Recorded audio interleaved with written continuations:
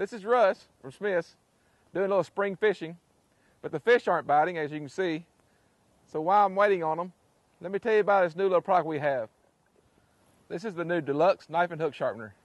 As you can see, I don't keep it very far away, right there in the side pocket of my tackle box.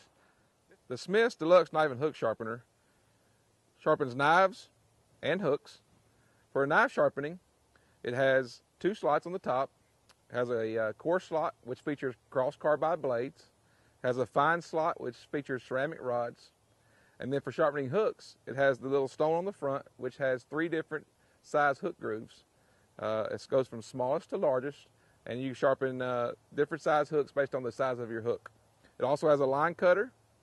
It has a soft grip on the side where you grip it. It has a finger guard on both sides, and it has a non-slip base. And for carrying and transporting, you could also has a lanyard hole. All right, this is how you use the Deluxe Knife and Hook Sharpener to sharpen a knife. I've caught several fish, and I need to sharpen up my fillet knife, as you can see here. So the first thing you want to do is find a nice, flat, sturdy surface. I'm going to use the top of this tree stump out here by the water. Take your knife sharpener. You want to set it flat on the top of the surface. You want to keep your fingers behind the finger guard. As you can see here, I have both my fingers behind the finger guard. Then you want to take your knife. If your knife is extremely dull or damaged, you want to start in the coarse slot. And you want to use that slot to reset a nice, sharp cutting edge. So you want to insert the knife blade like so. You always want to start at the back of the blade and sharpen out to the tip. Once you insert the knife into the slot, hold the knife straight up and down.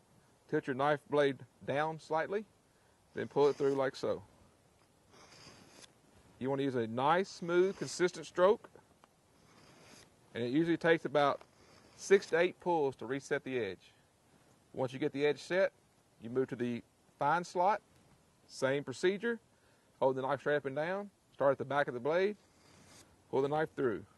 Remember to tilt your knife slightly down. Also, to sharpen all the way out to the tip, make sure you roll up as you approach the curved portion of the blade. Like so. Usually it'll take about 8 to 10 strokes in the fine slot, and you're ready to cut. To sharpen a hook with the knife and hook sharpener, you want to hold the product like so. You want to take your hook. You want to figure out which size of the hook sharpening grooves you want to use. For this rather larger size hook, I'm going to use the bigger slot. You want to insert the tip of the hook into the deal. And you want to rub it back and forth. Just like so.